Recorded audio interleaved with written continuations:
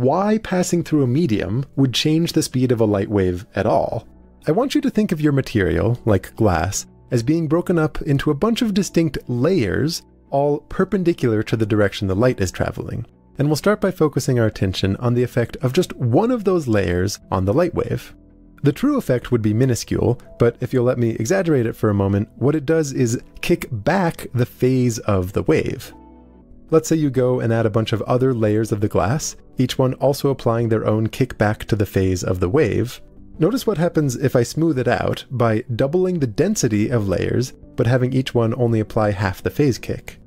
As I continue this over and over, approaching a situation where you have a continuum of glass, each layer applying just a tiny infinitesimal phase kick, what you end up with is identical to, indistinguishable from, a wave that's simply traveling slower.